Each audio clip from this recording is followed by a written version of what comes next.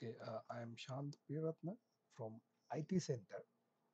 As you know, this is ICT 1001 Information and Communication Technology course, right? So actually, this course contains two main parts, right? That is theory lectures and the practical sessions, right? So this is the first module, uh, Introduction to IT or Information and Communication Technology, right? Okay.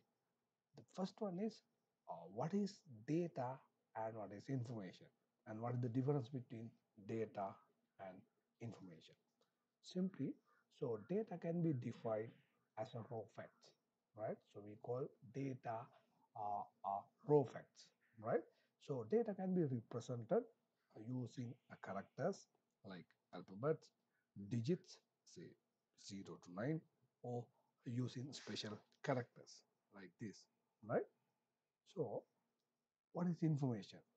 Information is the process data, right? So information is the process data on which decision and actions are based, right? So by using informations, we can take some decisions and actions, right? So information has some meaningful values to the receiver, right? So the basic property of the information is a meaningful value, right?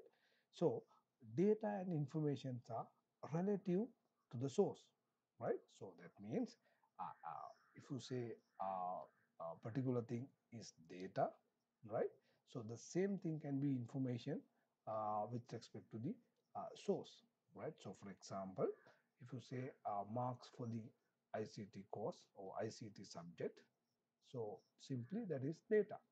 But the point of the lecturer, right? So with respect to the lecturer or the examiner, right? So what he or she has to do, she or he has to do some process to create marks, right? So to they have to evaluate the paper. Then only they can have final marks. So with respect to the examiner, marks is information.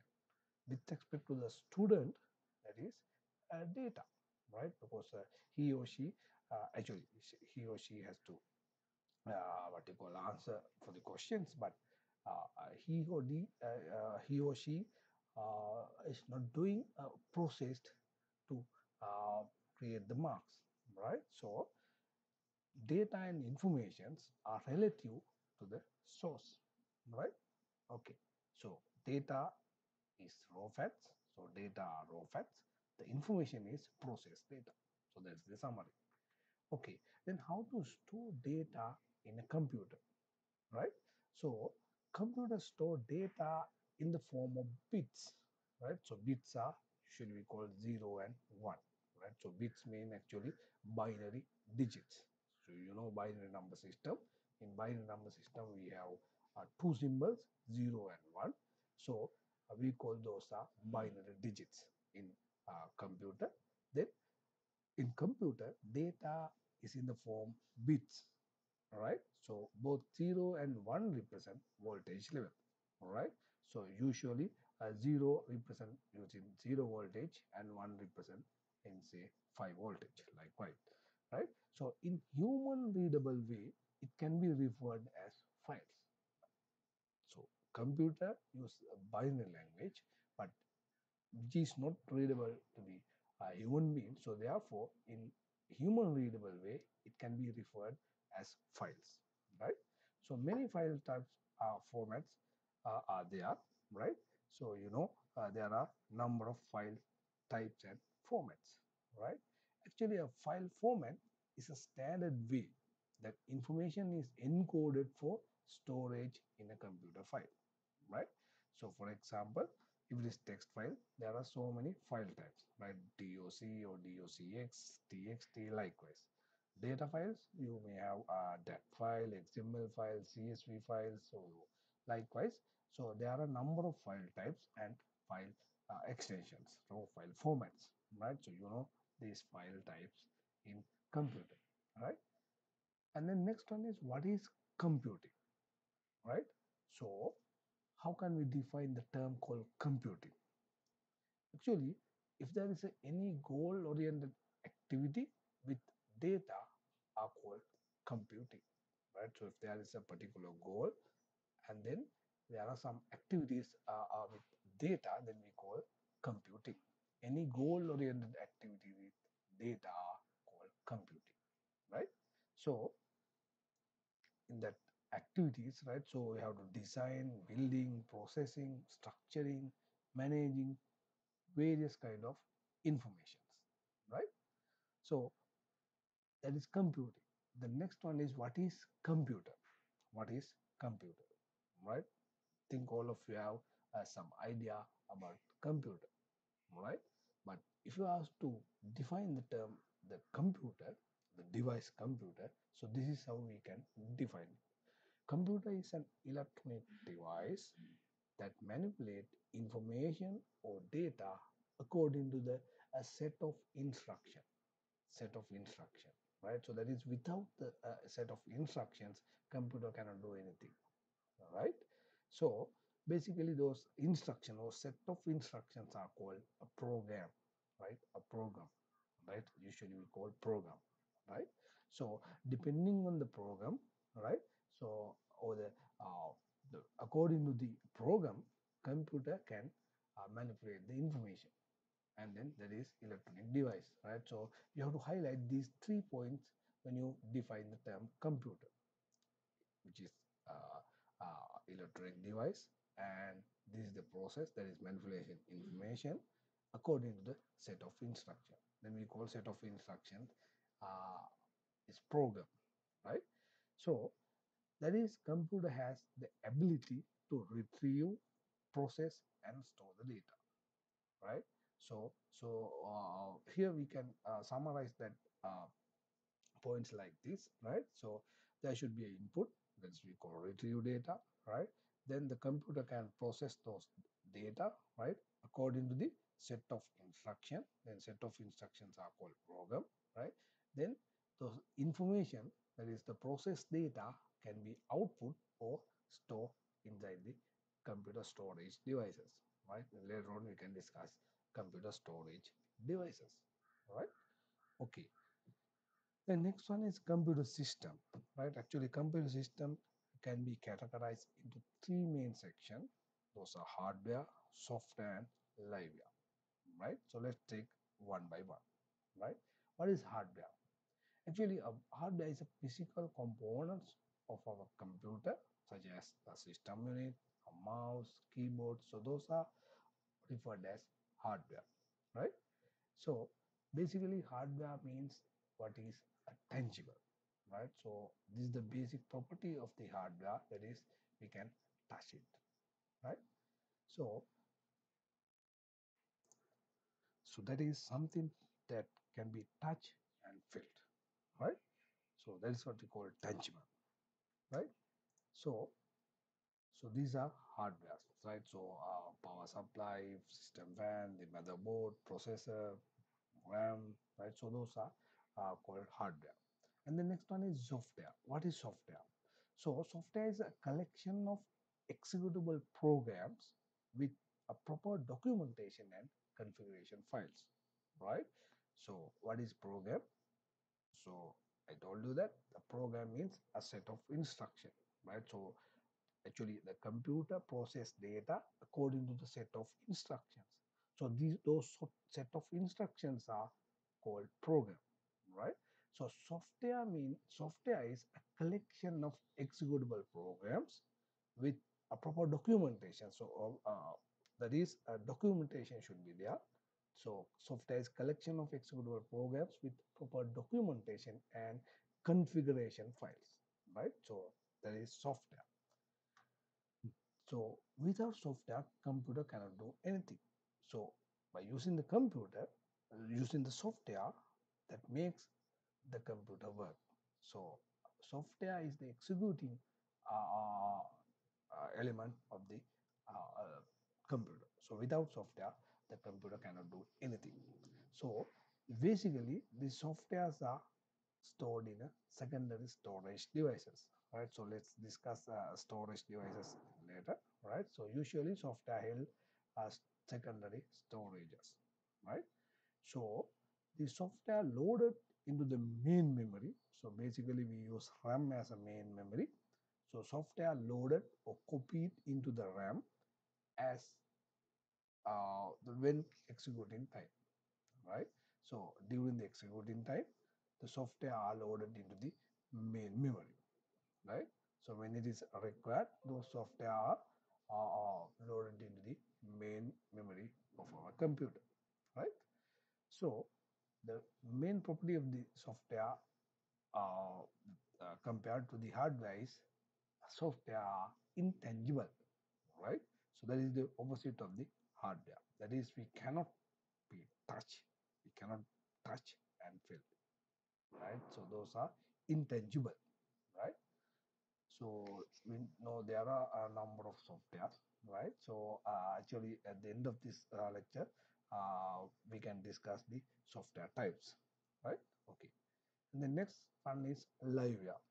So liveware means the people using computers. That means the person who use the computer referred as a liveware, right? So based on the need for a human or liveware or to operate the system using hardware software, right? So without liveware, computer cannot be operated, right? Like this, right? So liveware means the people who use the computer, right? Okay. The next one is what is information and communication technology. So what is information and communication technology or ICT?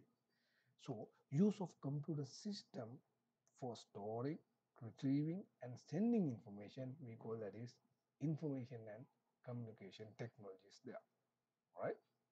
Okay. The next one is main parts of the computer, right? So you know these parts, right? So I'm not going to describe one by one, right? So this is system unit, right? And then this is monitor, the keyboard is there, and then pointing device, mouse, and then sometimes you may have external uh, flash memory card reader, right? And then microphone will be there, right? Mic, and then some speakers may be there, printer is there, right? So likewise, so there are number of parts of the computer, right? Just you can refer this material, right? Okay. And then so this is the main part of the this lecture, that is the architecture of the CPU, architecture of central processing unit, right? So actually in central processing unit there are three main components. We call a control unit, ALU or arithmetic logic unit, and registers, right? Control unit, ALU, and registers, right? And then you may have another memory, right? So we call that is main memory, right? And then the input and output devices are connected to the CPU, right? Input device usually we uh, connected using this arrowhead into the CPU, and then the arrowhead to the output device is actually like into this direction, that is out the information from the computer or the processing unit, right? Okay, let's take one by one, right? The CPU is actually the brain inside the computer. So that is the brain inside the computer, central processing unit.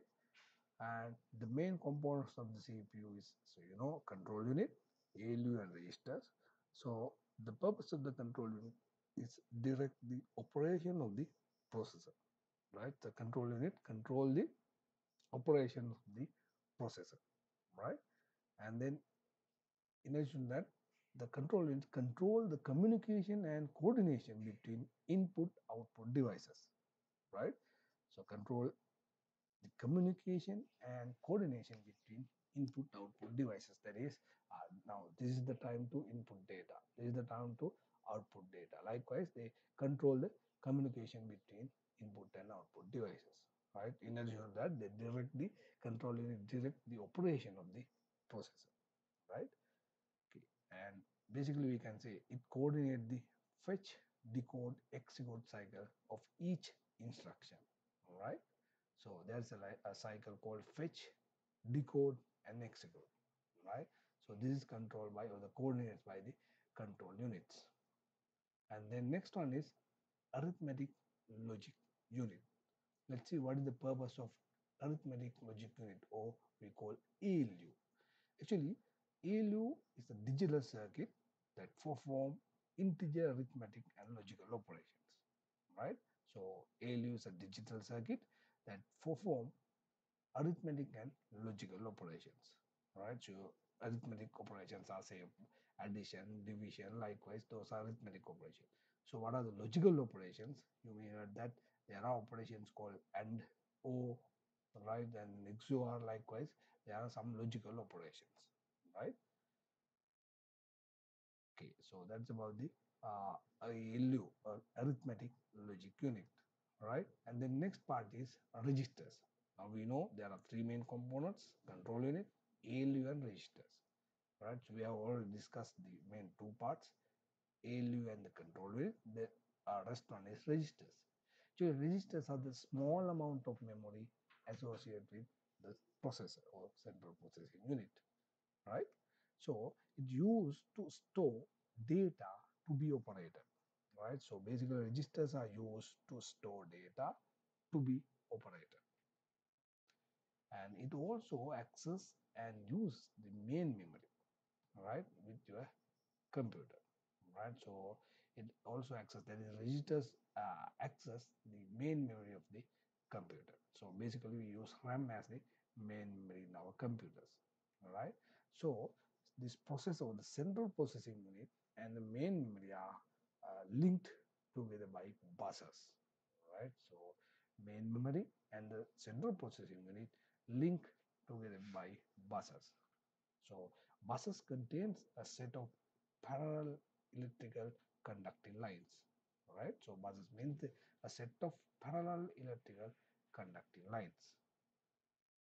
So I told you that the control unit coordinate the fetch, decode, execution life cycle. So what is fetch, decode, execution life cycle? Let's see. Okay, first one is fetch. So what is meant by fetch, right? So fetching means control unit loads the instruction or the next instruction to be executed, right? The fetching means the instruction uh, loads the instruction to be executed, right? Fetch it, and then at the same time we have to load the data elements from the main memory to the register, right?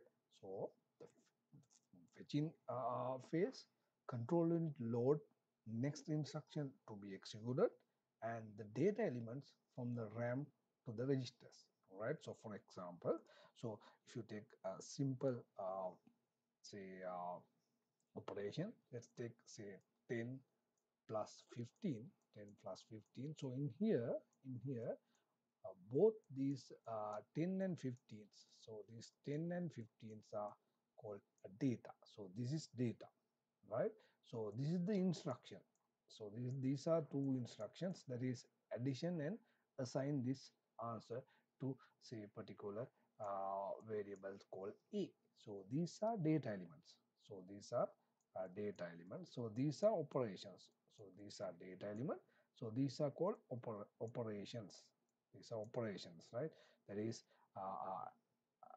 take the addition and assign to the another memory location, right? So control unit loads the next instruction to be executed and the data element from the main memory to the register.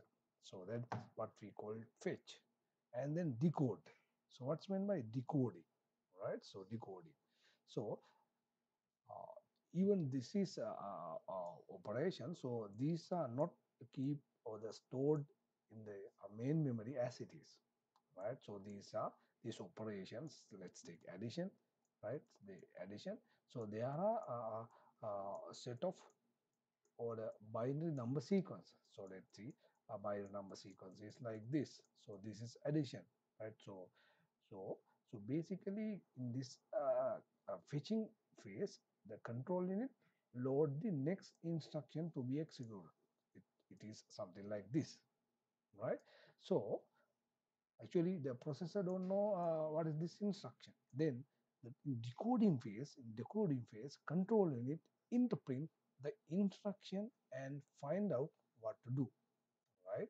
Decoding means control unit interpret, right? They understand or they interpret what is this operation. This is adding, right? Or in other case, that may maybe say multiplication. Likewise, they interpret the operation. Say they interpret the instruction and finds what to do, right? In execution phase, they execute the this instruction according to the interpretation, right? So in execution, that is control unit send the relevant signal to the ALU, right? Arithmetic logic unit to perform the operation, right? Execution means control unit send the relevant signal depending on this interpretation of the decoding phase. They send the relevant signal to the ALU to perform the operation. So that's what we call execution, right? And ALU perform the operation on stored data in registers and store the result back in the register, right? So depending on the operation, ALU perform that operation and store the data in registers and the stores the result or the information back into the register, right? So that's what we call execution, right? In execution phase, ALU perform the operation, right? So that's it, right? So you must have a basic idea about this fetch, decode, execution cycle. Fetch, decode, execution cycle, right? So fetching means load the instruction to be executed and load the data. Decoding means interpret this instruction, that is what to do, right? In execution means control unit send the relevant signal depending on this instruction to the ALU so that ALU can perform the operation. Then the ALU perform the operation over the data which are in registers and send the information or the result back into the registers. Later on, those results uh, transferred to the main memory, and then those results can be stored in a secondary storage as a files or put into the uh, output device like monitor. Okay, so that's the basic idea behind the fetch, decode, execution cycle, right? Okay, then let's say finally control unit copy the result back into the RAM, right? Okay, so that's about the fetch, decode, execution cycle. Okay, next one is system bus. All right, so I told you that control the what you call the central processing unit and the main memory link with buses. All right, so there's a bus called system bus. Right, according to the von Neumann architecture, there are three buses are used to communicate between control, central processing unit, and devices. Right, so those are control bus, address bus, and data bus, right? Control bus, address bus, and data bus, like this. All right. So the central processing unit link with the main memory using these buses. In addition to that, the central processing unit link with the input-output devices, right? Through these buses, right? Control bus, address bus, and data bus. All right. Okay. Next one is actually that is the basic idea about the architecture of our computer, right? And next one is types of computers.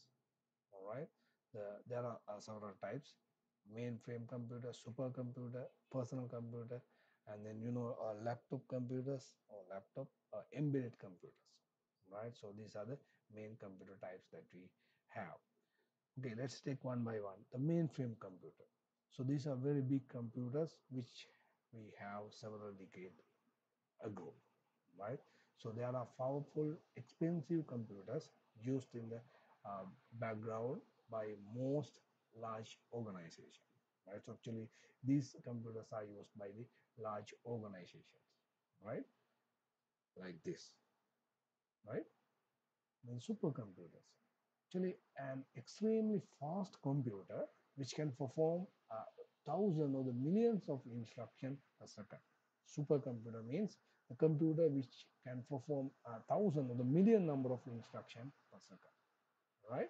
So these are used by military purpose, so space traveling or weather forecasting purposes, right? And the basic idea of supercomputing is a computation by many processors on a common task, right? That is the if there's a particular task, the task is assigned to the a number of processors, right?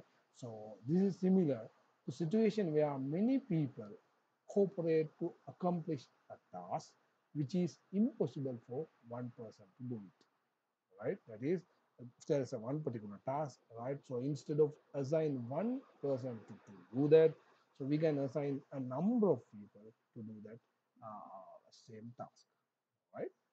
Okay, right. So these are the supercomputers.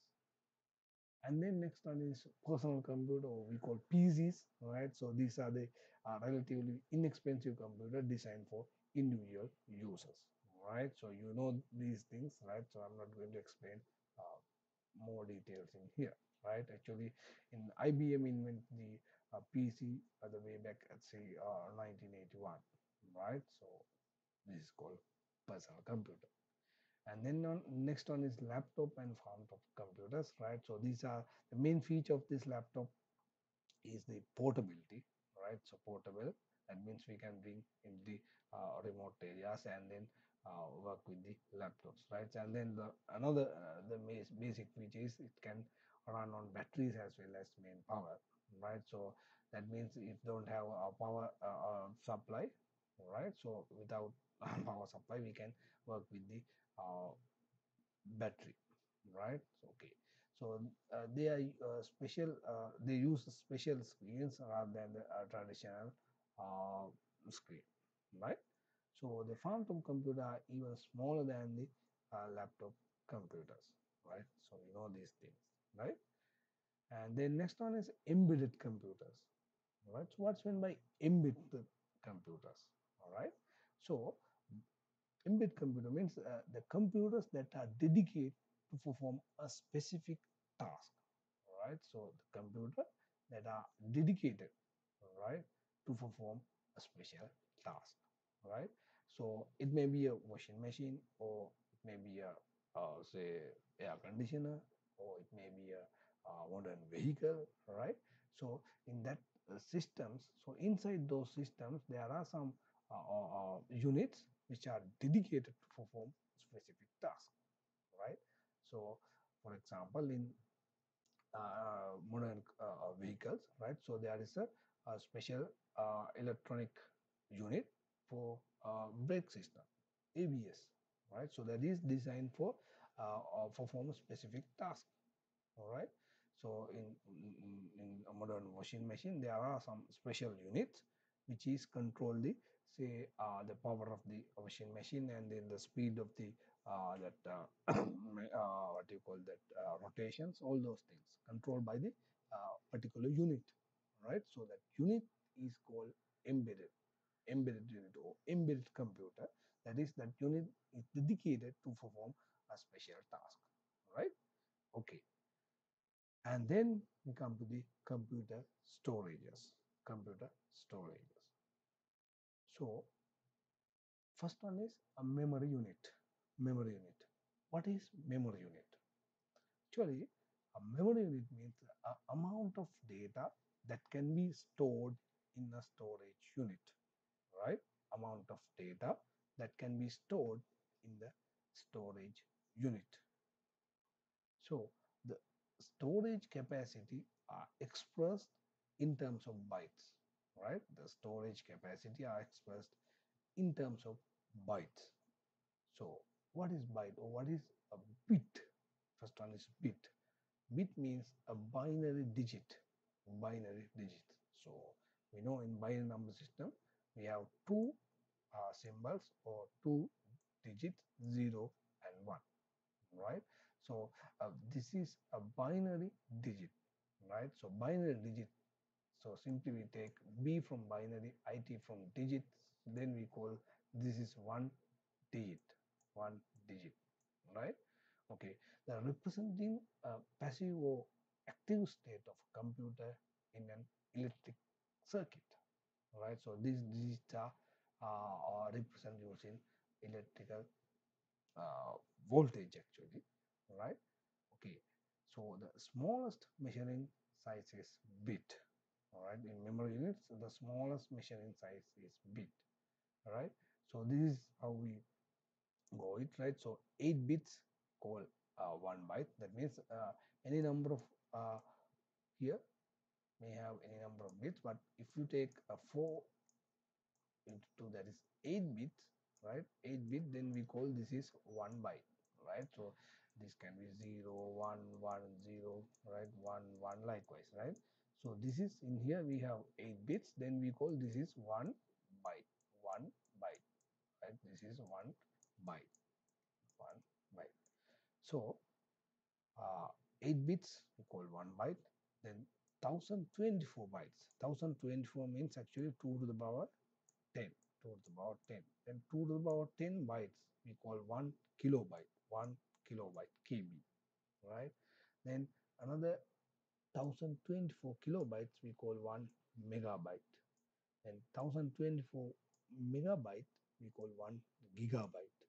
1024 gigabyte we call 1 terabyte. Then 1024 terabyte equal to 1 petabyte, right? Then you must have ability to convert the byte into bits, so bytes into kilobytes, so megabyte likewise. So I'll take example.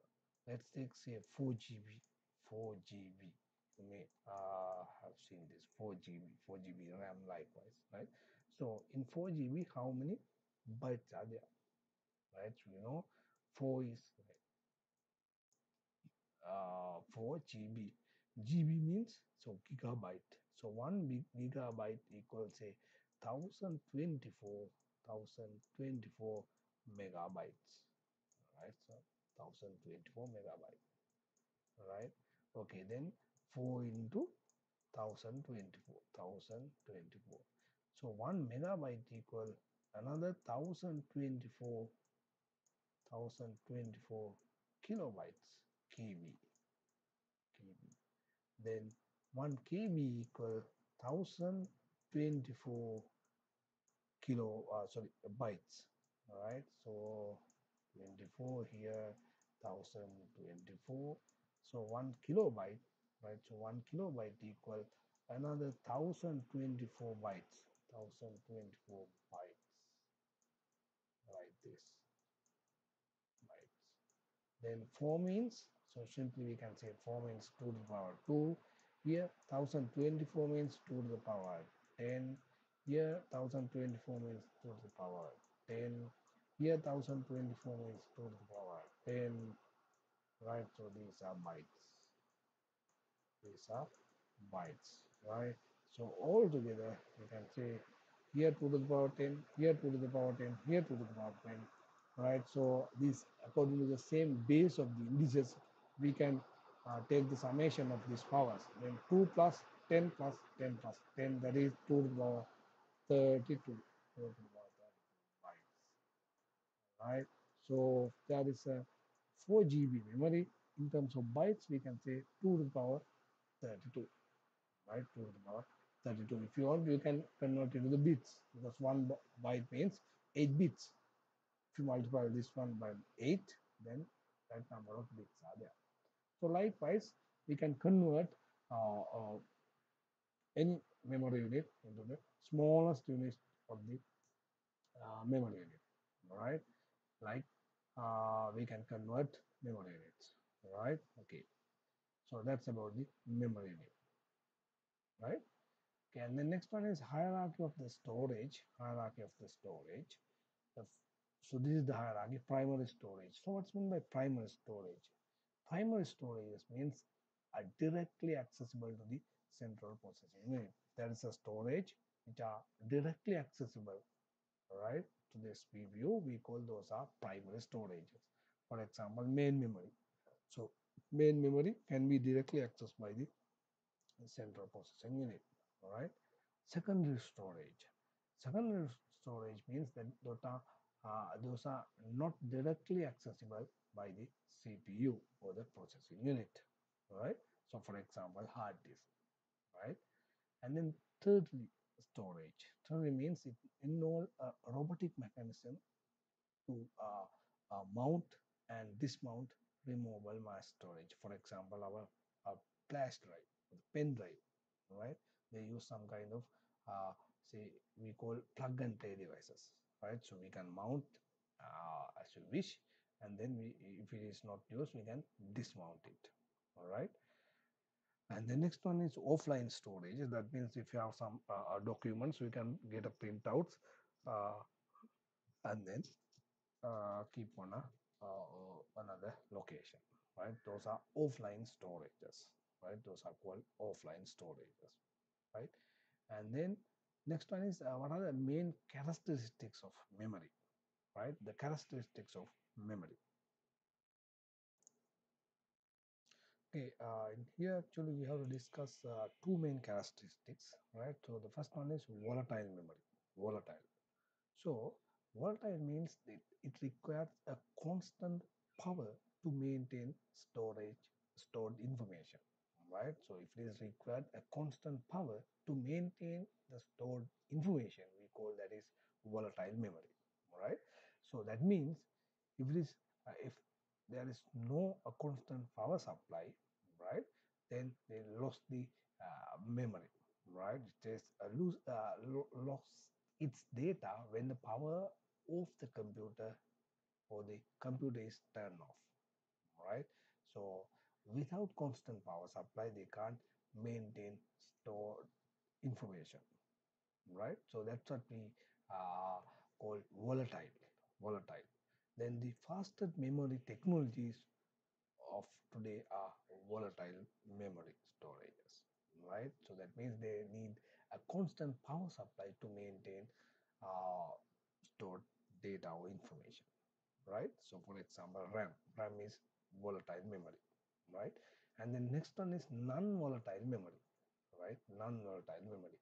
Non-volatile memory means it will retain the stored information even if it is not constantly supplied uh, electrical power, right? That means it is not required constant power supply to maintain a stored information. It is not required, right?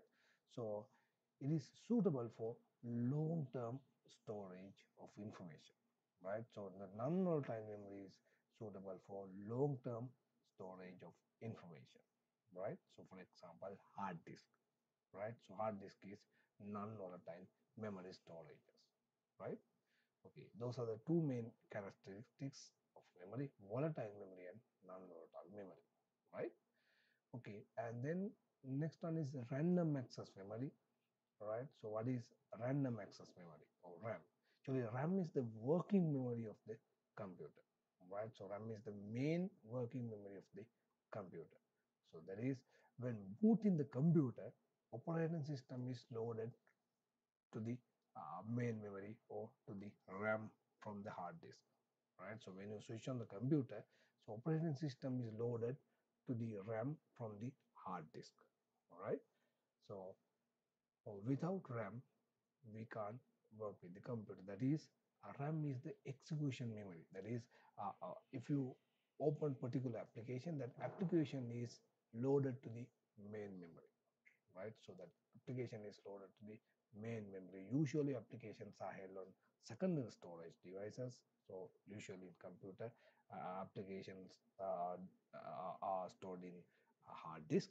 And then when you open that application or when you access the application, that application is loaded to the main memory or RAM from the hard disk, right? Okay. The next one is read-only memory, or we call ROM. What is ROM? Right? So ROM is a special type of memory, right? Actually, there is memory chip from which existing software can be read but not written with, right? That means we can't written instruction to the read-only memory, but we can read instruction from the ROM, right?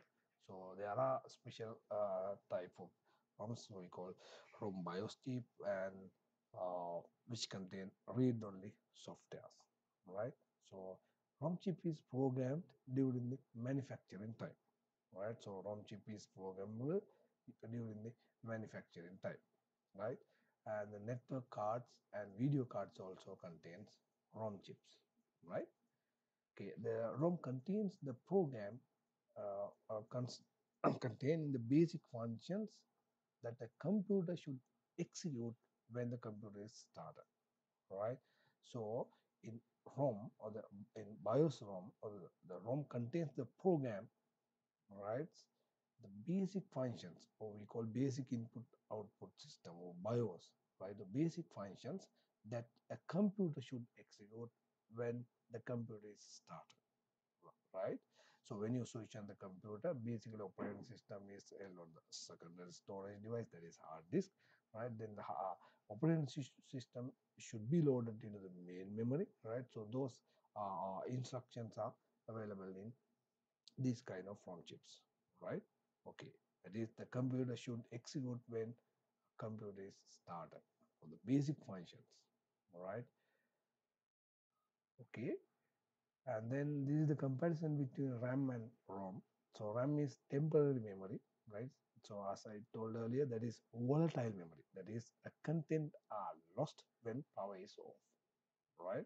So whereas ROM is permanent memory, that is non-volatile. That is non-volatile memory. That is the content are not erased or content are not lost, right? That is not lost when power is off. So RAM is read and write memory. That means we can read the information in RAM and then we can read into the RAM, right? But the ROM is read-only memory, right? RAM is working memory. That is during the execution time, the data and information are loaded into RAM. But ROM is used to store startup instruction, right? Or we call booting instructions, right? How it is boot, how it is load the operating system from hard disk to main memory. Likewise, those instructions are stored in ROM, right? So the ROM used to store startup instructions, or we call boot up instructions, right? So so if it is volatile, then what will happen? The computer cannot be started because we need constant power supply to maintain this information in ROM. But since this is non-volatile, these instructions are not lost even power is off. So that's the difference between RAM and ROM, right? Okay. And then next one is video memory, or we call it graphics memory, right? So the picture that you see on your screen is a form of data, and this data has to be stored in somewhere or in a location, right? So the on screen picture are held in special memory chips called video memory chips, right? So these pictures are held in a special memory chips called video memory chips, right? So these chips are usually located on video card, right? So these chips are usually located on the video card. A modern computer will be supplied with several megabytes of video memory, right? So this is a video card, right? So this is the sample of video card. Okay. And then next one is peripheral devices. What is peripheral devices? So any external object that provide input and output for the computer can be called as peripheral devices, right? Any external object which provide input and output for the computer, right? So there are three different types of peripherals. We call input, output, and storage, right? Input devices, output devices, and storage devices are main peripheral devices, right? Okay, let's take input, output, and storage devices, right? So before that, the first of all we consider the secondary storage devices. What are the secondary storage devices that we have? right? So actually, uh, in earlier we discussed the hierarchy of storage devices, right? The primary storages and the secondary storage, ternary and offline, right? So I recall it. Primary means any storage device which are directly accessible to the central processing unit. Secondary means the storage devices are which are not directly accessible to the CPU, right? Okay, then the secondary storage devices can be categorized into several categories, right? So magnetic storage, actually the technology which is used in storage devices are key component to categorize these uh, categories, right? Okay. The magnetic storage devices, optical storage devices, the flash memory devices, online or cloud devices, storage devices, and the paper storages, right? So in magnetic category, we have floppy disk, hard disk, and super disk, right? Zip disk or the tape cassette, right? So those are belong to magnetic category. And in optical category, we have the CD, DVD, right? Blu-ray disc. All are belong to optical category. And then in flash memory, we have say memory card, memory sticks, flash drives, all are belong to flash memory, right? And then online and cloud category, we have cloud storage, network media storage. So those are belong to online and cloud. In paper storage, the punch card technology and OMR technology, the technologies which are used in paper storages, right? So those are used in earlier, right? Okay, let's take some few storage devices, right? So I'm not going to explain in details, right? So you can get this information from this material on the notes, right? So I just explain these things, right? So because most of you know these things, right? In floppy disk, actually this is thin magnetic coated disk containing in a flexible or semi-rigid protective jacket, right? So in here data are stored in tracks and sectors, right? Data is stored in tracks and sectors, all right? So I'll explain tracks and sectors later, right? So in here, a double slide high density or 3.5-inch, this can be called 1.44 megabytes of data, right? So small amount of data can be stored in floppy disk, right? So once the data is stored in a floppy disk, it can be write protected. So by clicking a tab on the disk, all right. So once if you store the data in floppy disk, we have some kind of what called a switch, right? So by using that switch, we can keep those data as write protected mode, all right. So this will prevent any new data being stored or any old data being erased, all right. So think you may have seen this kind of floppy disk, right? So in here we have a special kind of switch which can be used to uh, uh, use this write protected mode, right? Okay, so in here, till yeah, in here you may have a switch, right? Here or there, right? So you can use that switch to keep your data as a write protected mode, right? Okay. Next one is hard disk, right? So you know hard disk. That is this is uh, the what you call main storage in our computer, right? See in here, there are some circles on the magnetized surface. The magnetic disk are known as tracks. All right, so the tracks on the disk surface are divided into invisible segments known as sectors. Right, so each sector store a fixed amount of user accessible data. Right, so usually 512 bytes for hard drives and then 2048 bytes for CD and DVD ROMs. All right. So yeah, this is the image. Right. So in here, right. So in hard disk, right. So if there is a one surface, right. So we can identify a number of uh, tracks. All right. So these are called tracks. Right. These are called tracks. Right. Then one particular tracking is divided into these kind of sections we call sectors. right? Sectors, right? Just the track on the disk surface are divided into invisible segments known as sectors. So this is one track, right? So this is one particular track, right? So for example, this is a one track, right? So this is called track. So number of tracks are there, right? So this is a one track. Then in this track, the track is divided into this kind of segments. We call this segment a sector. This is another sector, right? Which is an outermost track, right? This is sector, all right?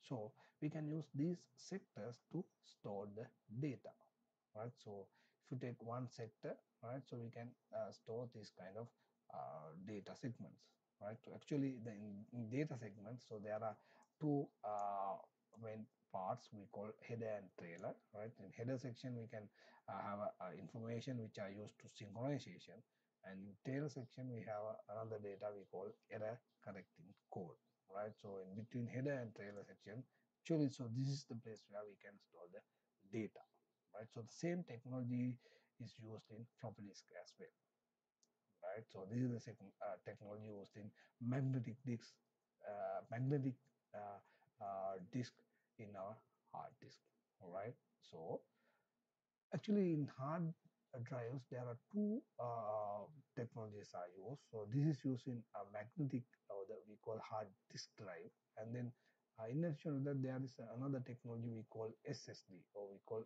solid state drive, right? And then we have hard drives as well, SSD and HDD, right? And SSD hard drives has no moving parts. Actually, in here we have moving parts. That means there's a moving head disk there, right? Like this, right? So this moving head disk, yeah. So this is we call translational into this direction, right to left, and then this hard disk rotate like this, right? So if you want to access this particular sector, right, so it will be rotate like this. Then when it's come to here, this segment, let's see this one, this sector can be accessed using this header, right? This header. So if you want to access this part, right? So then what we have to do, right? So this header should be, so this hard disk rotate into here.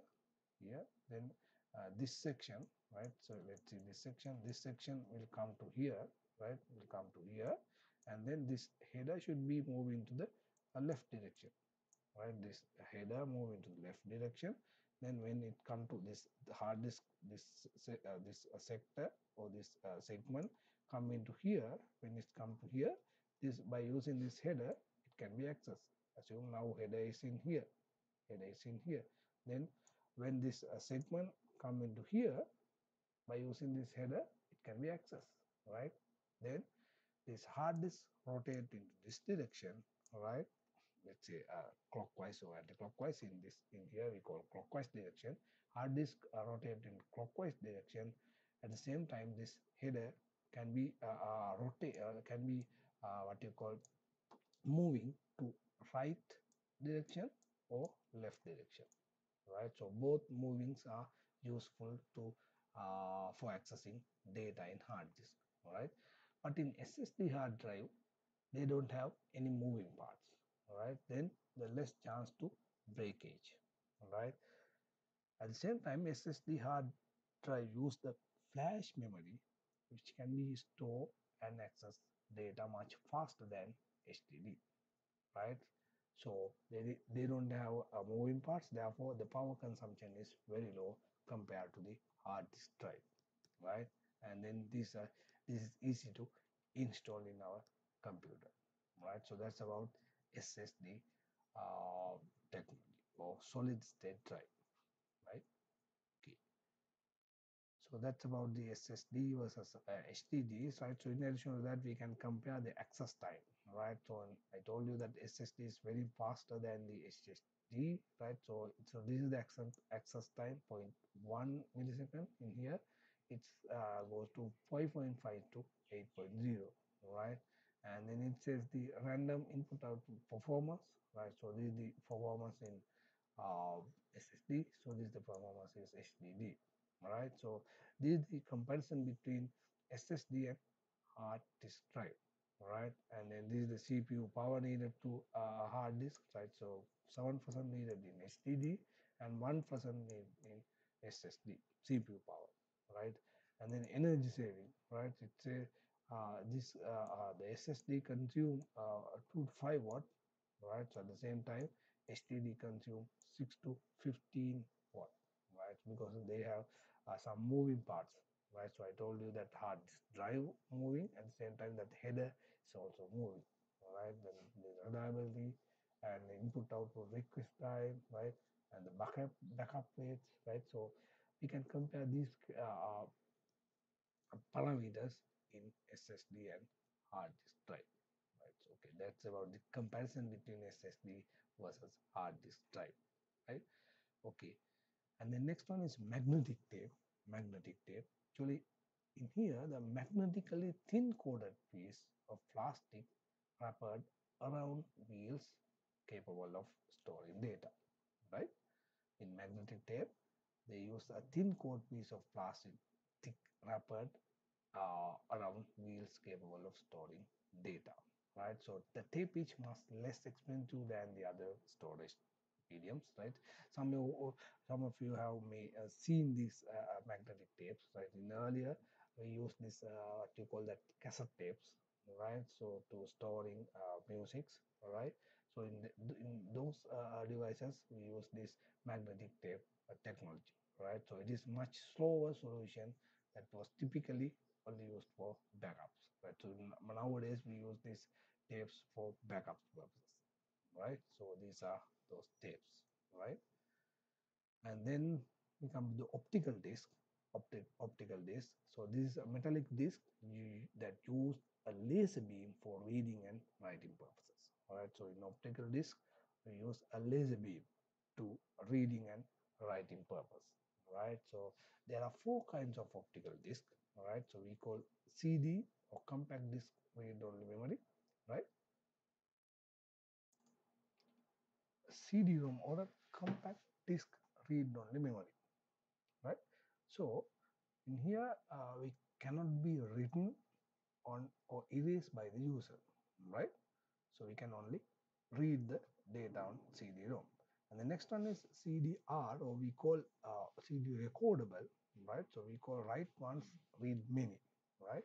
So it can be written to one time only, and but we can read many times, right? So after writing to the disk, it cannot be erased by user, but it can be read, right?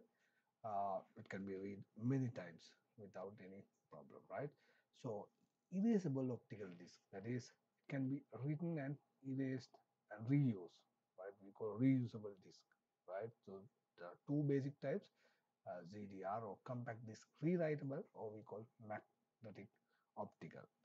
So the next part is next type is DVD, all right? So this is similar to CDs, but have a greater capacity of say 4.7 gigabytes, right? So next one is Blu-ray disc, all right? So Blu-ray meet of the HD, DVD, high definition disc formats, all right? So this is the what you call the summary of this optical disc execution, right? So they use laser beam to read and writing purposes, right? Okay, and then in here we have some we call a lands and the fits, right? So these are called lands, and then we have fits, right? So lands and fits actually they create these lands and fits using the laser beam, right? Okay, so that's about the optical disc.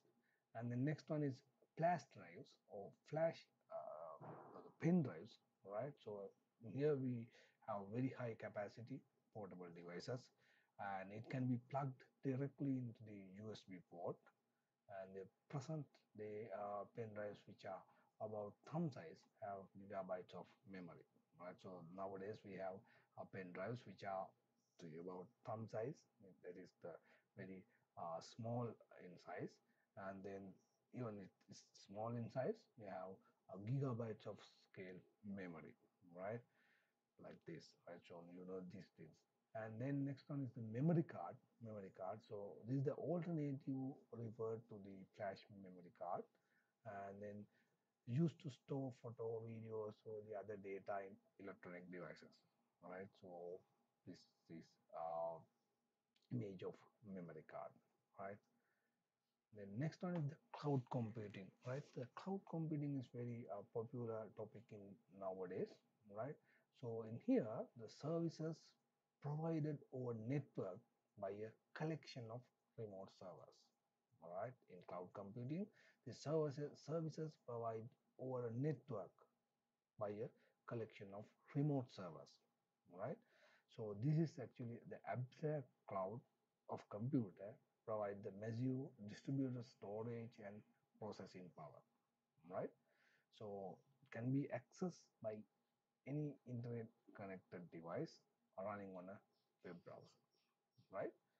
So that means, so I'll explain some little bit more than this node, right? So because nowadays this cloud computing is very popular, right? So actually in cloud computing we can divide into three main sections, right? So they provide application as services, platform as services, and infrastructure as services, right? So application as a services means in cloud services we have some applications, right? So we can use those applications if you have internet connection. So for example, in nowadays we have a Google services, right? So in Google service we have a Google Docs, right? So we can use those Google Docs without any application installation in our local computer, right? So we don't need those applications. Those applications are stored or installed in the Google servers. We can use those applications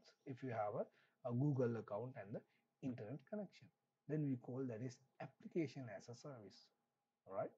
And next one is platform as a service. Platform as a service means there are some softwares or the databases. We can store our data in those databases. Actually, those databases are stored in not in our computer, right? Those are in a particular server, which is not in our area, right? Which is in a remote server, right? Which is in on a different location, right? So we can use those platforms. Platform means the operating system and the hardware system, right? So that basically we use some softwares, right? Softwares, but we use those systems to store our data, right? So those systems provide a platform.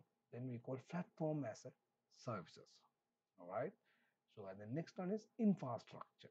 Infrastructure means we can store or we can use uh, the cloud services as an infrastructure. Infrastructure. That means we can use the remote hard disk to store our data. In that case, we don't have an application. We don't provide the application by the cloud services. We are provide the storages. So Google Drive, we can store our documents, right? So in that case, we are provide the infrastructure that is say hard disk, right? So we can store our data in Google Drive. So in that case, we call infrastructure as a service, right? So these are the main three services provided by the cloud computing: application as a services, platform as a services, and infrastructure as a services. Right? Sometimes you may ask what are the main services provided by the cloud computing, right? So first one is application as a services, second one is platform as a services, third one is infrastructure as a services, right? Okay, that's about the cloud computing. The next one is network storage media. Network storage media. Actually, media is any audio, video, images, or text used in a computer network, like the internet, like the internet. So it almost always requires a computer to send and receive, and a community of people to create and consume the content. And it says actually the storage is provided by the network. So that means we can store our data or the applications, basically data, in a, network devices. All right. So we don't have a storages in our local computer. At the same time, uh, we have some locations to store our data in our network. All right. So that's what we call network storage media. Next one is optical mark reader, or we call OMR, optical mark reading. So in a process of gathering information from human beings by recognizing marks on document, right? So here can accomplish by using hardware device that detect reflection or limited light transmittance on or through pieces of paper, right? Like this. And the next one is punch card, right? So actually punch card containing several punch holes that were punched by hand or machine to represent data. So these cards allow to store and access information by entering the card into the computer like this. So these are called punch card or the punch card machine. And then next one is a memory hierarchy. Memory hierarchy. So this is the memory hierarchy, right? So in bottom of the hierarchy we have offline storages, and then next to that we have a hard disk, right?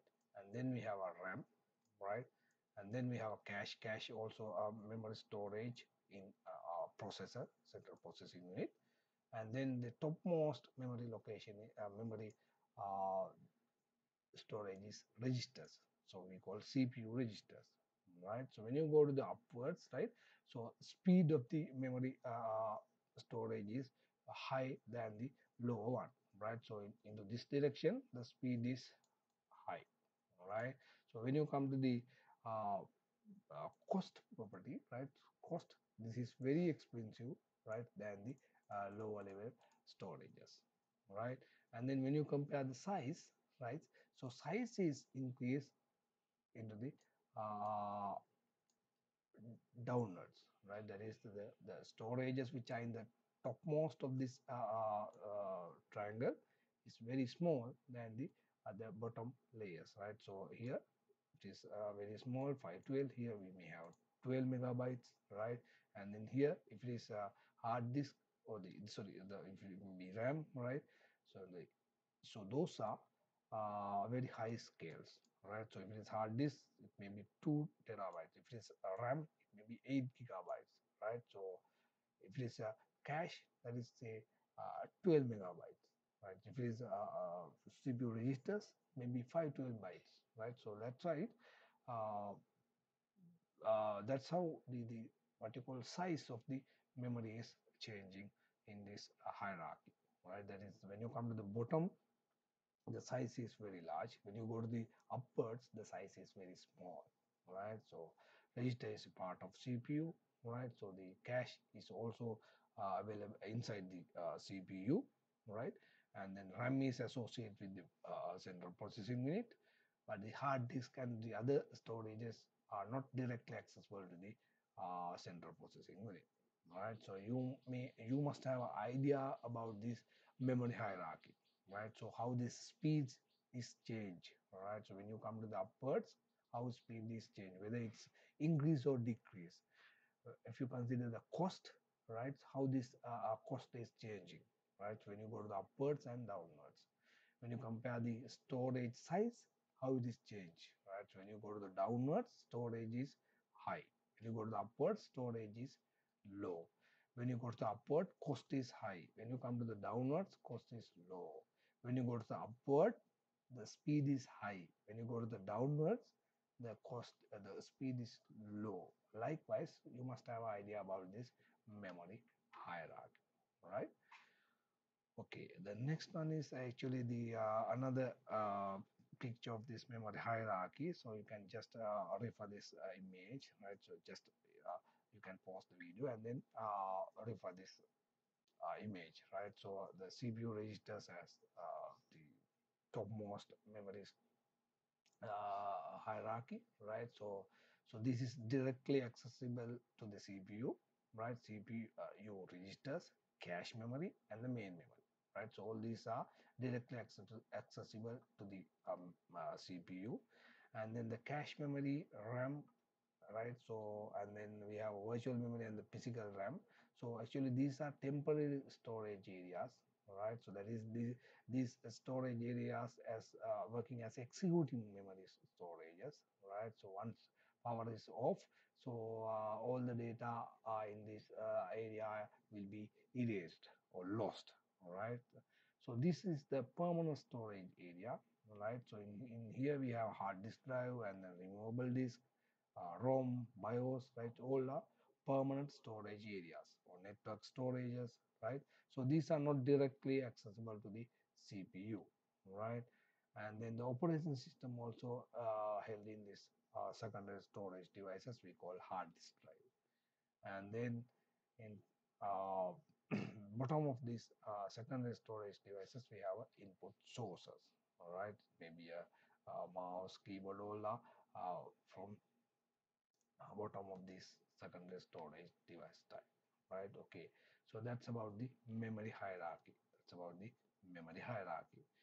Okay, and then next one is input devices. Input devices. So actually, you know what's meant by these input devices. Basically, we have any we call any device which can be used to input data to the computer. We call input devices, right? The first one is the mouse. Actually, mouse is we call a pointing device, right? So in terms of size, so this is the palm size device, right? So this is used to control the movement of the object on the computer screen. We call this cursor, right? So here we use the mouse as a pointing device, right? So here we use the mouse as a pointing device, right? So we can I can point a particular location of the screen, right? So basically we have a cursor or a pointer, right? So that's about the mouse, right? Okay, and then actually in here we have the I'm not going to explain much more, right? So left mouse button, right mouse button, and then the scroller is there, right? So in mouse we have say PS2 mouse and the USB type mouse. So this is USB type mouse, and at the same time we may have a mouse which is working using the Bluetooth, right? So likewise, so the mouse uh, now so the several what you call versions or several types, right? Okay, and the touchpad is also acting as a pointing device. So this is for pointing on a computer display screen, right? So this is actually alternative to the mouse. So most of the time, so these touchpads are available in laptop computers, right? So this is originally incorporated in laptop computers, right? So this is also being made for use with desktop computers as well, right? So works by sensing the use of finger, right? So movement and downwards pressure, right? Okay, so this touchpad, and the next one keyboard. Actually keyboard is the what you call the mainly used for entering information into the computer. So this is the most common way of entering information into the computer. So this is the main input device, and a number of different types of keyboards, so including those special design to use say Microsoft Windows, right? So you normally we use this QWR ERT keyboards, right? Actually, yeah. So this is the what you call the order of this key range, right? QWERTY. So this is the arrangement of this key, right? So this one version, right? The most commonly used version. The name for our computer keyboard comes from the first six letters in the top of the alphabet row in keyboard, right? That is the arrangement of keys, right? Okay, so now this is the arrangement. So this is the arrangement of keys, right? So in here we can identify several uh, categories of keys. So this is alphanumeric keys, right? So this is the typing keys, and then here we can have say function keys, right? Function keys, and then so these are called control keys, and then these are called navigation keys. Navigation keys. Here we have a numeric number pad or a keypad, right? So likewise, keyboard can be grouped using these operations or the features of keys, right? Okay, and then next. input device is scanner. Actually, a scanner is used to read text or images printed on a paper and translated the information into a form the computer can use, right? So, okay, so this is the what we call animation of how this printer is working, right? So this is the first scan image, all right? Okay, and the next one is a digital camera versus a webcam or the web camera. Actually, digital camera stores image digitally, and once the picture has been taken, it can be transferred to the computer system, and then we can edit using graphic softwares and print it. In webcam or the web camera, so this is the camera or a video camera usually attached directly to the computer, right? So it can be also use text, digital images, and transmit them over the internet, right? And this is widely used for uh, chatting through the internet, and then to do the seminars. And nowadays we use this for this kind of technologies like Zoom, Microsoft Teams, likewise, right? So this is actually attached to the our computer, right? Okay. So the next one is microphone. You know, this is a device which convert the sound into the electric voltage waves or signals. All right. So this is also another input device, right? And the next one is output devices. What are the output devices that we have? The main output device is monitor, right? So actually, monitor is visually interface with the computer. So mainly there are two types of monitors, right? CRT, LCD, and LED monitors. Actually, not the three types of monitors, all right? Sorry for that, all right? So here we have three type of monitors, right?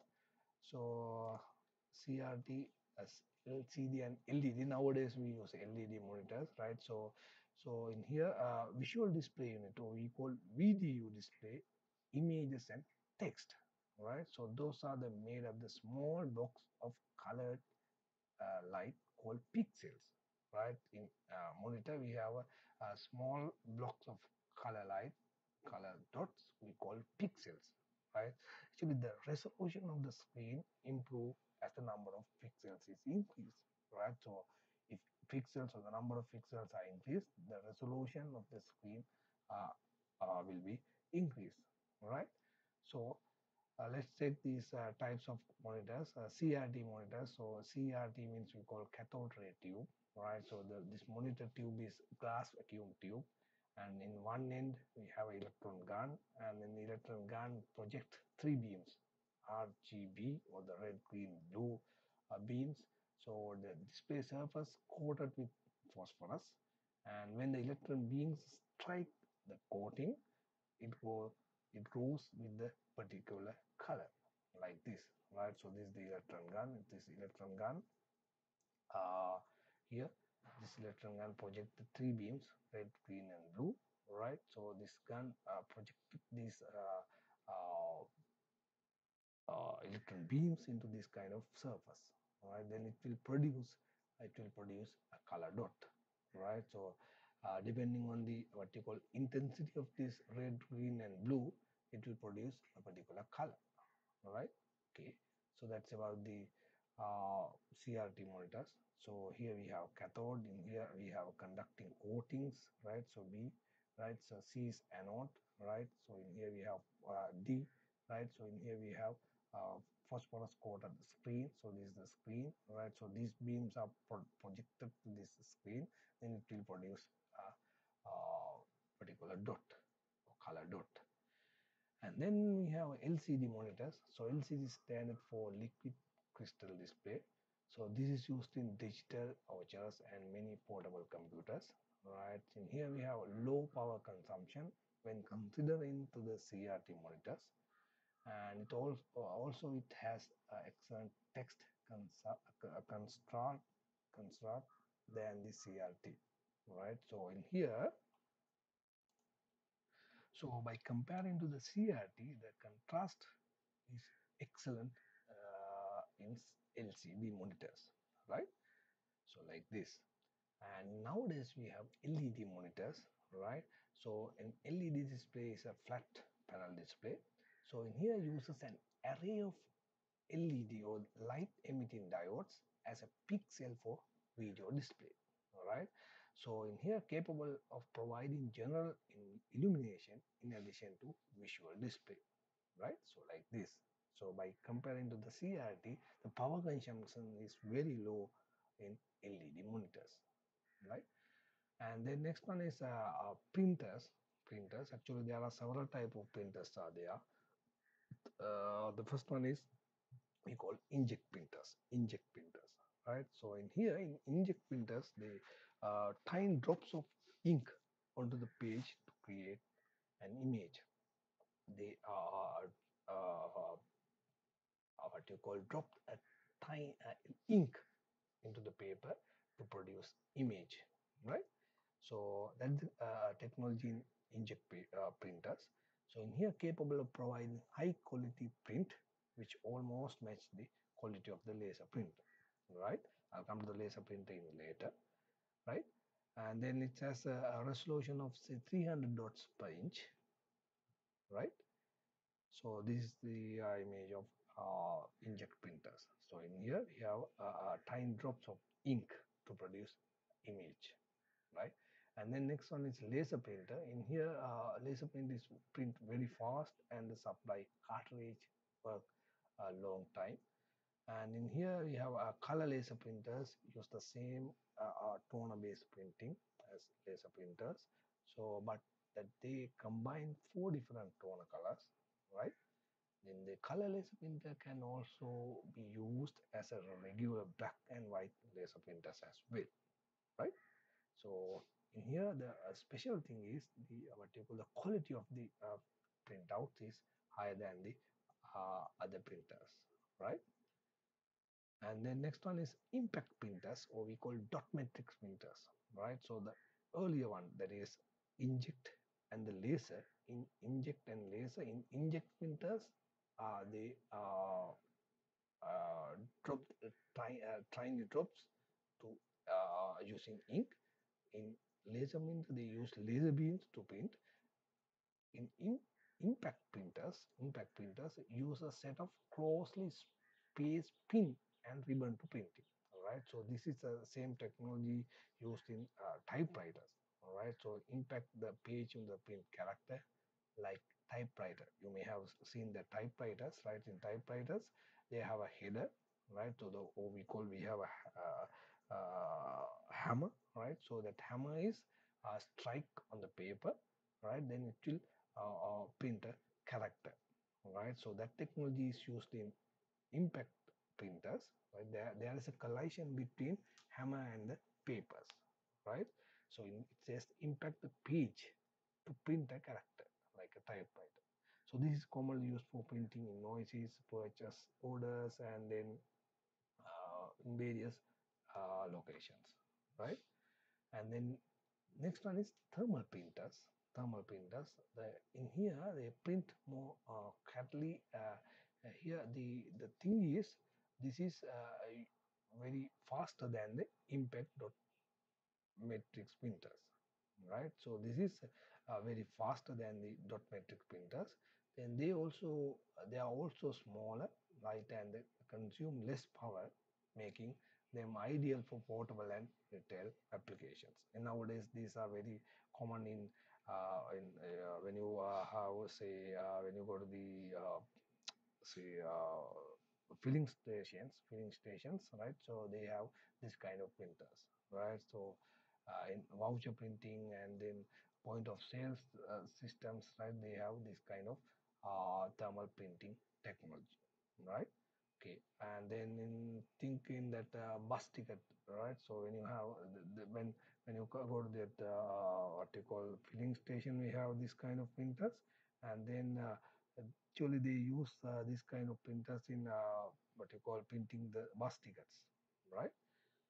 Okay, and then next one is floaters. This is also important, right? Floaters are important because actually So in other printing purposes, we don't need accurate what you call measurements, but we need accurate measurements in when you drawing, when you have what you call drawings, right? So like plan building drawings, right? In those cases, we need accurate measurements. So in Protas, they use a large scale printers that are used very accurate at reproducing line drawings, right? So they very accurate at reproducing line drawing. So this is the special point of Protas, right? So basically in drawings, in building or the building plan drawings, they need very accurate measurements. In that case, we can use Protas, right? In that case, we can use Protas. Commonly used for technical drawings such as engineering drawing or architectural blueprints, right? So due to this accurate reproducing line drawings, they use Protas for drawings, right? To take the printout of drawings, right? Okay, so that's about the printers. And then next output device is headphone. Headphone. So actually the pair of small loudspeakers or less commonly as a single speaker. And then this is held close to the user ears and connected to the single source, right? So you know these headphones, right? So I'm not going to explain these things, right? So that is another output device. Actually, here we use output device, especially output the sounds, right? And the next one is speakers. This is also output sounds, right? And then next one is multimedia projector, right? Actually, the projector simply project an image on a screen, right? So the multimedia projectors can be configured project a computer video signal, right? So this is designed for almost very every application's level of quality and the size of audience, especially the size of audience, right?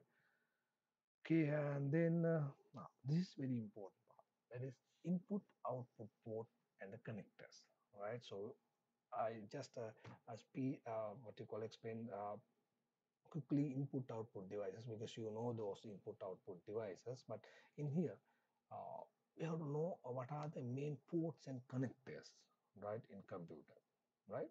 So what are the ports? What is port? Right, so port used to connect external devices to the computer.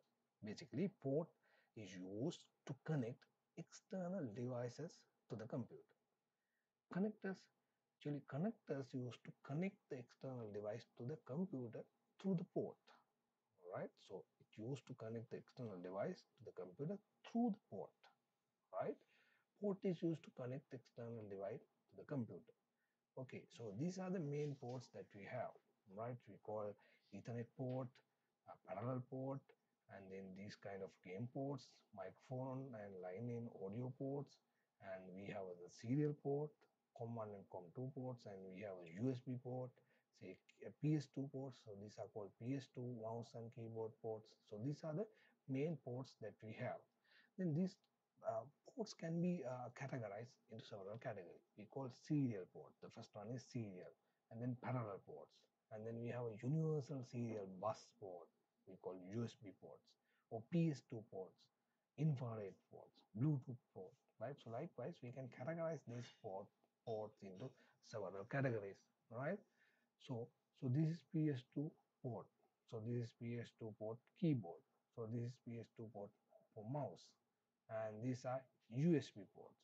So this is Ethernet port. So this is serial port. This is a VGA port, right?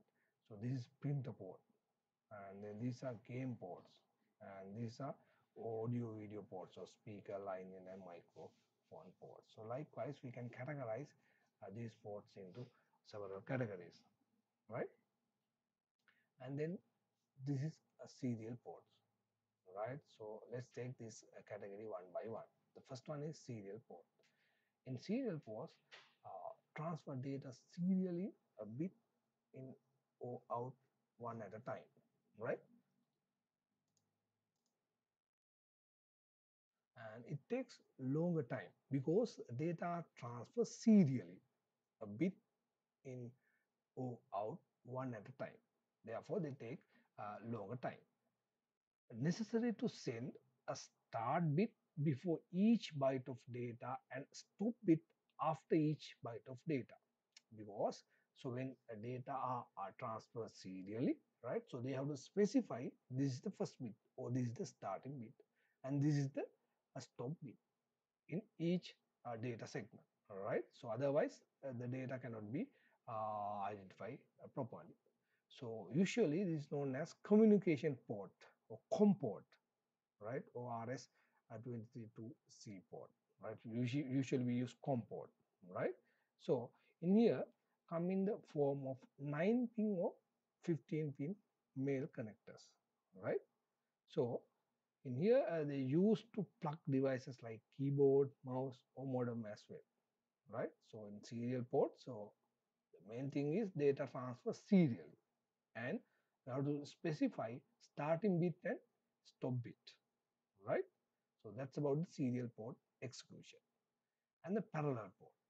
In parallel port, it can send or receive 8 bits at a time, right? So that is data can be transferred parallelly, right? So it says transmit data parallel. It comes with 24 pin female connectors. In serial ports, we have male connectors. In here, we have female connectors. So it's used to connect printers, CD drives, hard disk, right? So these are parallel port, right? So here we have female connectors, right? And then next one is universal serial bus, or we call USB port. So generally used for pen drives, scanners, cameras, even nowadays we use mouse, keyboard, printers as well, right?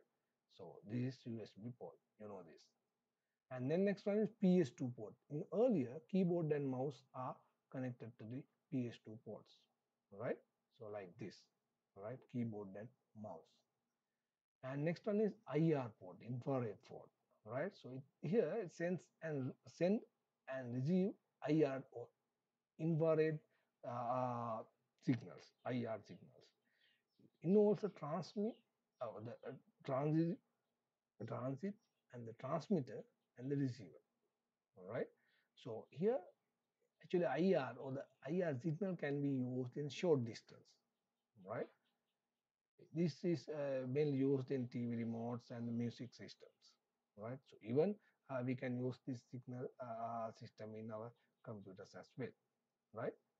Okay. And then we must have this kind of a receiver, right? And then Bluetooth. Bluetooth means the wireless protocol used to exchange data from fixed and mobile devices, right? So Bluetooth is a wireless protocol. This is used to exchange data from fixed and mobile devices, right? And this here uses radio frequency, right? So there should be a Bluetooth receiver, and then we can send Bluetooth signal, right? So basically we can use the Bluetooth signal for our mouse, right, and all those devices, right, and then transfer data from smartphone to the computer like this, right? Okay, so that's about the uh, what you call the ports of computer, the main types of ports, right? Okay, then I'll come to the actually that is the end of the hardware section, right? So at the beginning I mentioned in computer system there are main three components: hardware, software, and liveware, right? So then we come to the hardware, and then we discuss the central processing unit and the what you call the purpose of the CPU or processing unit and the main components of the CPU, and then I'll come to this what you call that memory characteristics, and then storage devices, input devices, output devices, and types of ports. Right. So there is a summary what we have discussed so far. Next part is software, and then what are the types of software that we have, right? Software, you know what are the software? So what is software? We discussed this, right? Collection of executable programs. You know what's meant by program? Program is a set of instruction. Then software means collection of executable programs with proper documentation and configuration files, right? So software can be categorized into system software, application software, and utility software. The application software can be further divided in package software and custom made softwares, right? So system software. What is system software? Any software which control the operation of the computer, and the other types of software that run on the computer we call system software. What is system software? System software means the control the operation of the computer. By using system software, we can control the operation of the computer and the other types of software which are run on the computer. So by using system software, we can control the operation of the computer. At the same time, we can control the other types of software which are running on the computer, right? So for example, operating system is system software, right? Compiler is system software. Assembler, translators, right? Actually, those are related to the computer programming, right? So basically, we know operating system is system software. Next one is application software. Software. Actually, the application software means the type of program or the software that you use once the operating system has been loaded, right? So that is on top of the operating system, we can use application softwares. So programs designed to perform specific tasks, right? So in here, application software may be of two types: package software and custom made softwares, right? Okay, let's take those two. Package software. Actually, package software means the software pre-written by professional programmers that are typically offered for sale, right? So for example, Office package, right? So in here we use Office package, right? So under the Office package, we have a word processing application. So this is useful for teachers, lecturers, doctors, and all those professionals, right? Okay, all those applications, word processing, spreadsheet, database, presentation, all those are come under the Office package. So these applications are useful for various type of professions: lecturers, teachers, and then doctors, right? Even engineers, right? So this is for commonly used software, package software, right? And the next one is custom made software. That is programs written for specific purpose, and for a specific organization. So for example, banking system. The banking system is useful for bankers and the customers. Those are not useful profession like teachers, right? Even they have, if they have an account in that particular bank, they can use it. But banking system is specifically used for banking purposes. All right. So for example, student registration system. Student registration system useful for or used by the students and the teachers. Right. That is not useful for the doctors, lawyers, those professionals, because student registration system focus specific users, right? That is developed, designed, and developed for specific users, right? So those type of software are called custom made software. So general purpose software are called package software. Specific users, or the design and develop for specific users, we call custom made software, right? Custom made software. Okay, so that's about the two types of application software. The next one is utility software. Actually, the utility software means they carry out all the day-to-day tasks in maintaining a computer system and its data file, right? So, for example, virus guard or the screen servers, right?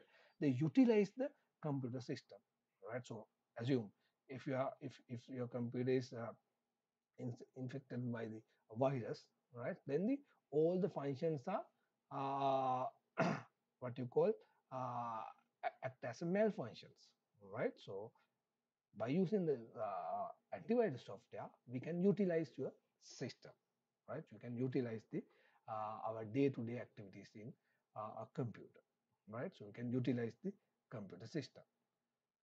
Okay, the next one is what is the operating system. Now we have discussed system software, application software, and the utility software. System software, we know the system software can be used for control the operation of the computer and the other applications used in computer. And the next one is application software. Application software divide another two: package and custom made. The final one is utility software. So that's the summary of software types. Okay, then next go to the what is an operating system. What is an operating system? So operating system is the software program that enable the computer hardware to communicate and operate with the other software, right? So operating system is software program that enable the computer hardware to communicate and operate with the other software, right? That is, operating system act as an intermediator, right? Intermediate application between hardware and the user, hardware and the user, right? So now, so this is the evolution of Windows operating system. You know this, right? So this is the there are some here we have some Linux operating system, right, including the CentOS, Fedora, Ubuntu. Those are Linux platform, right? And then, an operating system loaded to the main memory from the hard disk at what time? So when you switch on the computer, operating system loaded to the main memory, that is RAM, from the hard disk, right? And the operating system does the following on the computer. So these are the main jobs of the operating system: that control the computer hardware, run the computer programs, organize the files. So those are the main job, the main functionality of the computer, right?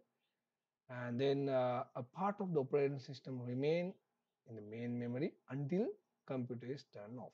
That is the what you call the main part of the operating system is always stored in the uh, main memory, right?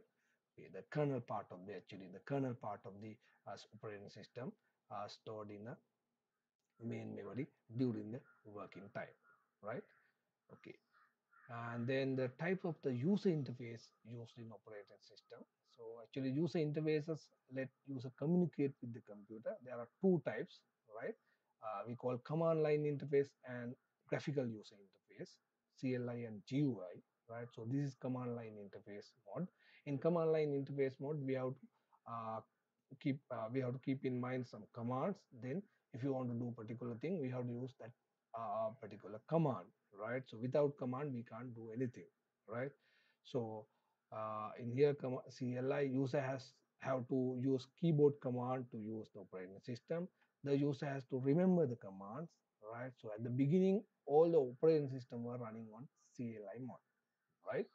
And even today some OS give CLI as a part of their system tools. Like in Linux operating system, we have both CLI and GUI mode, right? Okay. And then this is a GUI of the operating system. Here this is a Windows 7, right? So in here Windows 7 GUI, so there are a lot of features are there, so we can use this graphical user interface to do the operations, right? Okay. And then in graphical user interface mode, right, it contains the graphics and icons, and it's all commonly navigate by the using a computer mouse and can be used to invoke command, right? Then the GUI was first used on Apple computers, right? And GUI is very easy to learn and use as a user-friendly manner, right? So many of the modern operating system come with GUIs, right? Especially Windows operating system, right? So in here we have some versions, right? So this is the evolution of Windows operating system, right? So some operating systems support both GUI and CLI mode. As I told earlier, in Linux operating system, we have a GUI mode, right, and the CLI mode as well, right? Okay. So this is the standard operating system model or the layered architecture, right? So on top of this layer, we have the hardware, that is general processing units and the main memory, RAM, and input-output devices. On top of the hardware, right, we have a software, right? So in software, actually, uh, on top of the hardware, we have an operating system, right? On the operating system, we have a application software, right? On top of the operating system, we have an application software, that is operating system installed in the hardware, the main secondary storages, right? So inside the operating system or the even application software is stored in the secondary storages. Application software cannot be executing without operating system, right? Because the operating system is the system software which control the operation of the computer and the applications installed in that computer, right? Okay, so this is the layered architecture, and this is example. These are the sample software. So hardware, hard disk, motherboard, processor, and the main memory RAM. And then this is example for operating system Windows.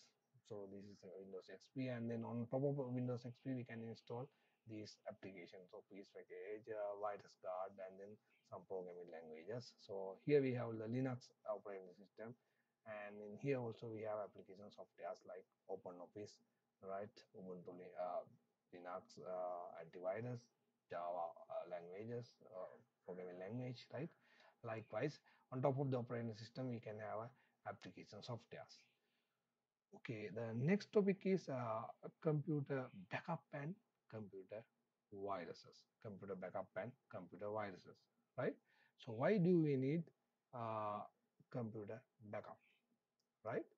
So first of all, let's say what is data backup. So why it is data backup is important. Actually, here important files are usually replicated in several places. So what is data backup and why it is needed? So first of all, the what is data backup? That is, important files are usually replicated or saved in several places. Simply we call we save copy of the file in several places. So why it is needed? Because we can have some uh, we have some kind of risk. Why or how?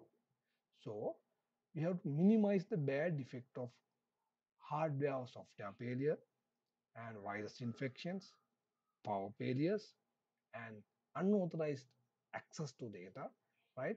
So we can minimize this bad effect by using data backups, right? So by using data backup, we can minimize the bad effect from these kind of things, right? So that's why we need data backups, all right? So now you know what is data backup and why is it needed, right? So there are a number of backup softwares, right? So backup software are used to data backup, right? So in our operating system, we have default backup softwares, right? Backup tools, right? In Windows XP, we have these backup tools, and in Windows 10, we have a file history option to backup, right? So let's see how can we use these options in practical sessions. And the backup program will skip currently using files, and backup up to data should be restored to be any use again, right? So this can generally be done using the same software that is used for backup or backing up, right? So backup file with extension. So this is one of basic or the popular extension is .bkf, right? Okay, then the backup media. So widely used backup media is so physically separated IDEO, these kind of drivers, right? Or we can use floppy disk, even zip disk, or the compact disk, right? Or uh, even the tapes, magnetic tapes, right? So magnetic tape also very popular in backup media, right? Okay, so that's about data backup. The next one is computer viruses, right? So I summarized this topic, that is virus, right? So I'm not going to discuss viruses in details, right? So uh, actually viruses are the small programs that are written to affect the computer by altering the way it works. So there is a procedure or there is a way of working in computer by using computer viruses, right? They change this way, right? So that's why you say come program virus are small program that written to affect the computer program by altering, that is changing the way it works, right? So different viruses are activated in different ways, right? The worst thing is that they can spread from one computer to another. That is the worst thing, right? So over the computer network or portable storages, they can spread out, spread. So it's better to use antivirus software and update regularly to uh, minimize the bad effect from the computer viruses, right? So the best thing is use the antivirus software and update regularly. That's also important, right? And then let's take the structure of the virus. Actually, the spreading module is there. That is the under the spreading module, define the method of spreading the virus. And then payload module. Inside the payload module, they define the destructive action to be performed during the execution stage, right? There are two modules, spreading modules and payload module, right? And then types of viruses. First one is virus, and then Trojan horse, worm, right? So these are the main some types of viruses. And then antivirus. What is meant by antivirus? So antivirus is protective software designed to defend your computer against the malicious softwares, right? So I told you that antivirus is a utility software. Antivirus is utility software under the software categorization, right? So this is the end of this introduction part, right? So actually, basically, what we have discussed in here, first of all, I discussed some concepts, data, information, and then what is ICT, and then what is computing, right? So those definitions are very important. And then the computer system, then computer systems can be categorized three main categories, right? Hardware, software, and liveware. And then what are the main types of computers, right? Frame, what you call supercomputers, personal computers, right? Mainframe computers, right? Those kind of types are there. And then we take hardware, software, and liveware, right? And then a hardware section, we mainly focus the central processing unit, how it is working. And then inside the processor, there are three main components, right? A control unit, ALU, and registers. And then the functionality of this each and every component, what CU doing, and what CU stand for, and then what is the purpose of ALU, what is the purpose of registers. And then we discuss fetch, decode, execute life cycle of fetch, decode, execute, right? So keep in mind those purpose, fetch, decode, execute, right? Sometimes you will be asked MCQ or the some yeah, MCQ questions from those concepts, fetch, decode, executing. And then memory units, right? So how to convert kilobytes to megabytes, megabyte to gigabyte. So if you are going to say 4 gigabytes, how to convert into the bytes, right? Likewise. And then we discuss main peripheral devices, input, output, and storage devices. In that case, keep in mind that hierarchy or the hierarchy of the storage, primary, secondary, and ternary, and then offline storage. And then the memory hierarchy, right? So how this memory hierarchy is there, right? So and then features of this memory hierarchy, right? So that is also important, right?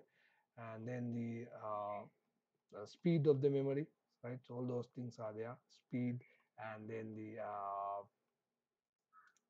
speed, size, right? And the cost, right? Speed, size, and cost, right? So it's better to uh, rewind all those things, right? The memory hierarchy. Uh, so you will be asked the questions from those sections, right? So keep in mind the yeah, this one, right? So how this is the features of this memory hierarchy, right?